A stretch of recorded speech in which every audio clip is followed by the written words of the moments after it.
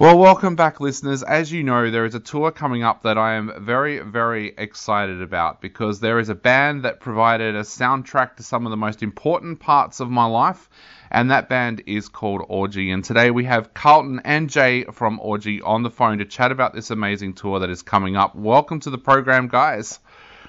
Thank you. Thank you so much, and I'm really flattered that you said that. That's a big responsibility.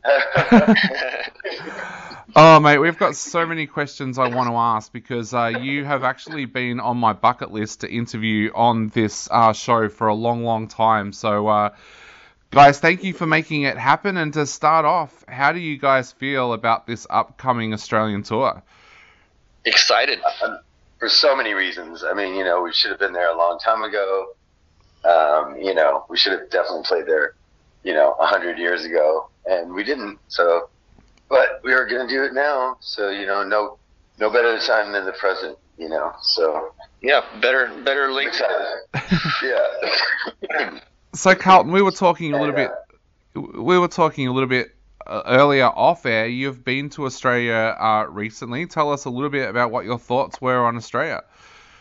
Yeah, I was there last September, and man, I had a great time. We did all 5 of the major things. We did Perth, we did Brisbane, Melbourne, Sydney, and Adelaide, and just everyone there was amazing. Like, the shows were great. Everyone there was so cool, and we had a blast. Yeah. I've never been, on the other hand, so there you go. Yeah. So I was going to talk. Well, you're going to have a good time. I was going to talk about that, Jay, because Orgy had such a huge following here in Australia and still do. How did it happen that you guys never got here? Because you guys charted here and everything. And you have so many amazing Australian fans. How did that happen that you guys never actually got here for a tour? I haven't the faintest idea. It had been talked about in the past, but nothing ever came to fruition. And we just never played there. So, I mean, it's not that I didn't want to. I've also wanted to do the festivals in Europe, and we've never done those either. Yep. We played some UK dates and some London dates and stuff like that, but never anywhere else. Yep. So, Jay, I have to ask, does that change your set list coming to Australia? Because you've never been here before, do you guys want to go all out for your Australian fans and deliver all those past hits that we never got to see live? Does it change anything for you? Come again on that? You said... Oh, your set list. Does it change the set list that you're going to play at all because you've never been here? Definitely, but I mean, not a lot. I mean, I think if anything, we're going to add to it. Yeah. But just to make the show a little bit longer. But we're going to, mix it up like we have been doing, and play a little bit from all the records, but definitely, probably more candy ass than all the others. So, since it's the 25th anniversary, We've kind of been doing a pretty diverse set already this year.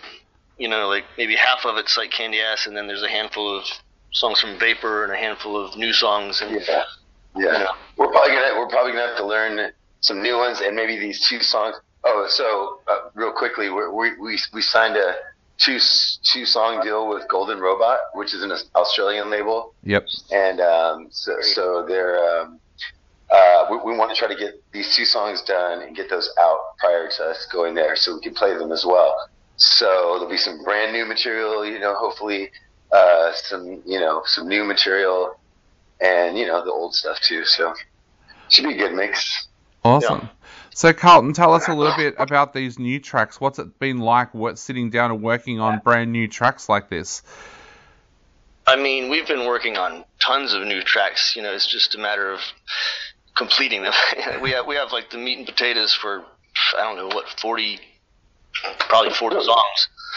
But it's just a lot of that has to do with me. Just like I don't know, I'm so ADD. Like 1 minute I'm feeling a certain way, and there's the ones that I listen to though, that even some of the older ones that are really dope that that I want to work on and stuff. So it just depends on what's going on at the time, like I just, whatever I'm feeling, if it feels right to deliver, a certain type of sound or something like that, then we'll do it, but we do have a lot of starters. Like he's right, 40, 50 starters.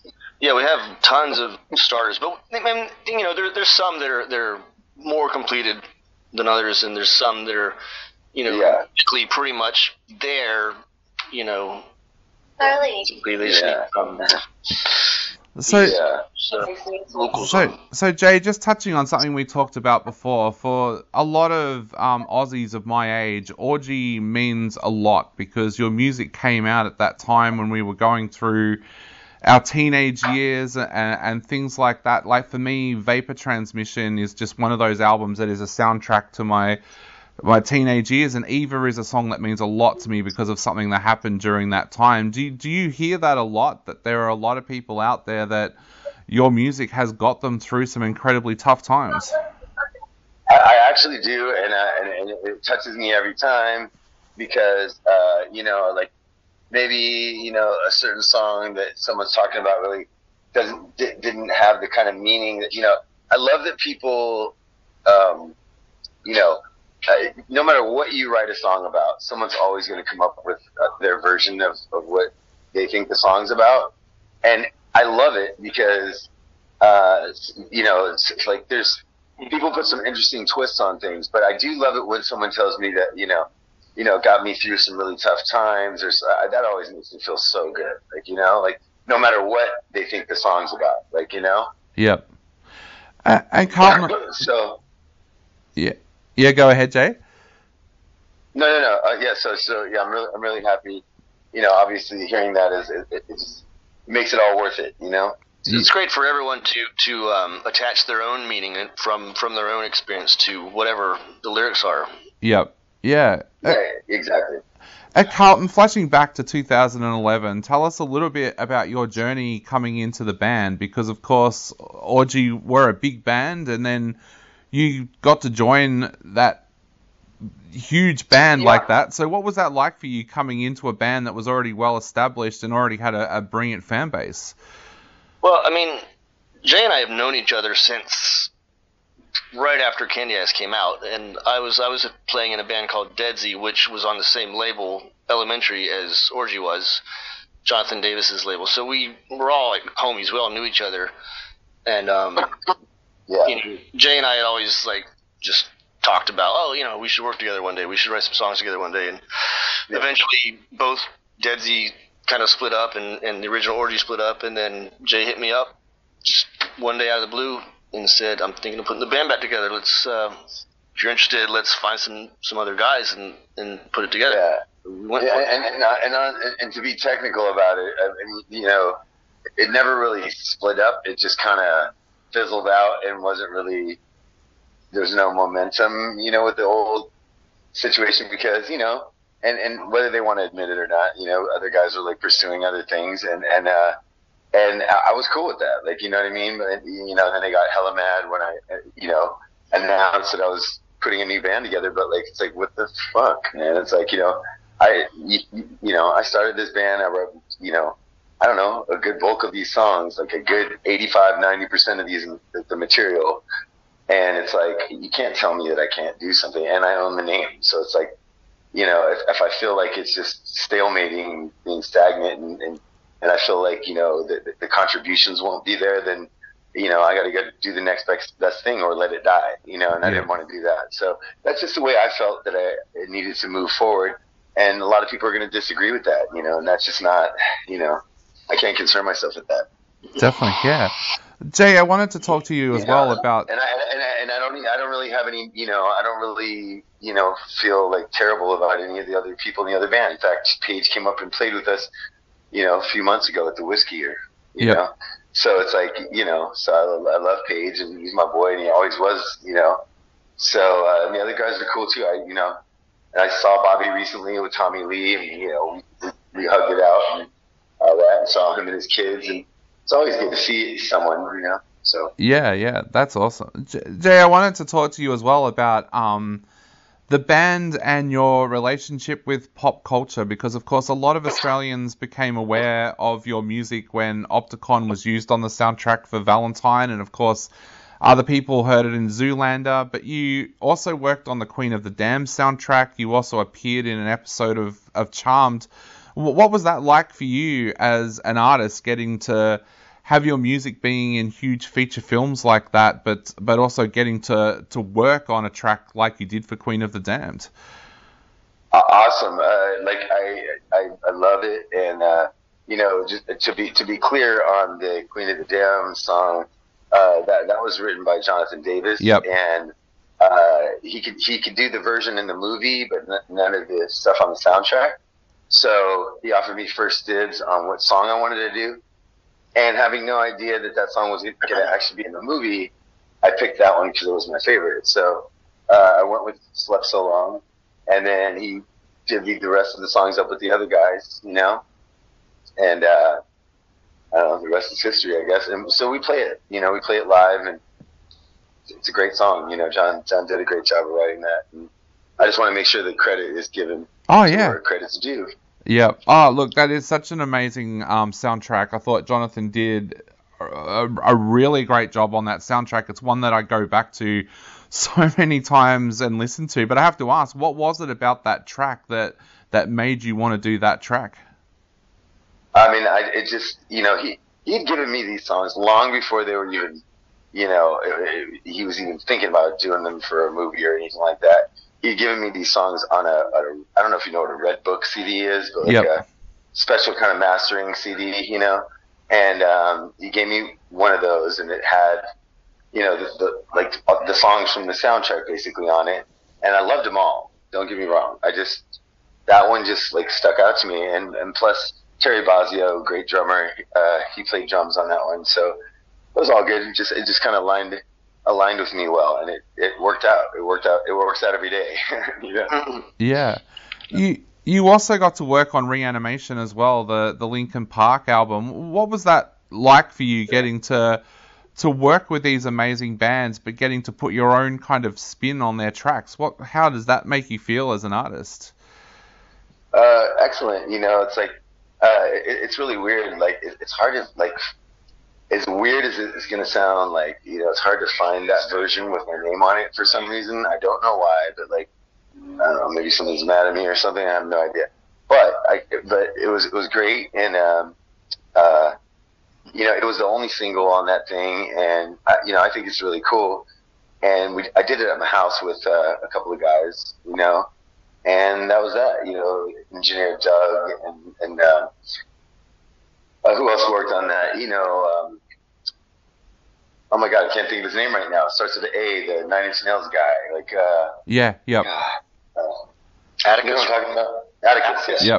Yep. Yeah, I mean, he did some stuff on it. He didn't really want his name associated with it, but like, because he's very, very in a different mindset, than all that. He didn't want the pop, connection. So, he helped me do some engineering stuff. He used some filters on it and stuff. Really, really cool.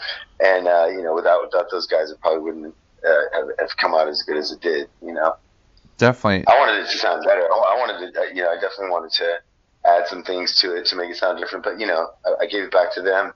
They mixed it. They had a guy that mixed the whole record to make it, more congruent with the other songs. So it worked out good, and it's a huge remix, and it's just hard to find that version. Like, if you look now, it's almost like, whoa, did this get wiped? Like, what's going on, Yeah, I'm lucky. I've got the CD version, so I'm able to go back and take a listen.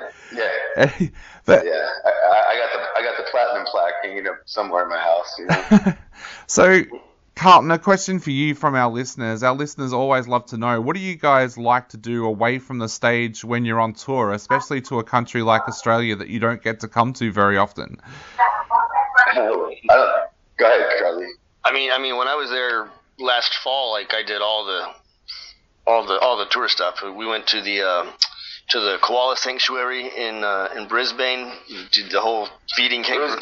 Brisbane. It's Brisbane. No, it's Melbourne. Melbourne and Brisbane. Is it Brisbane or Brisbane? Brisbane. That yep. I don't know. Right, Brisbane. So everything's in Melbourne. Yeah. All right, so we went to the koala sanctuary in Brisbane. We fed the kangaroos.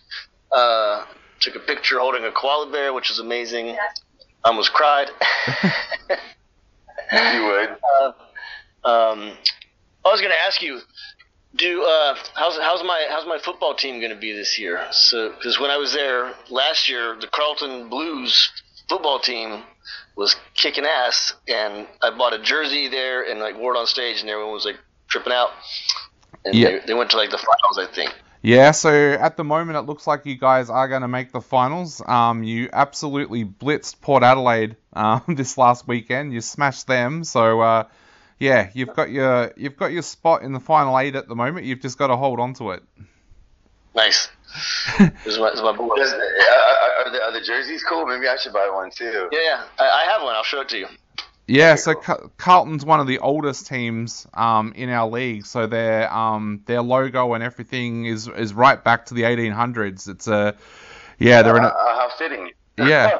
It's like, how fitting. That's the oldest team in the league. Okay. Erica said she's gonna go grab my jersey. She's gonna show it to you. Yeah.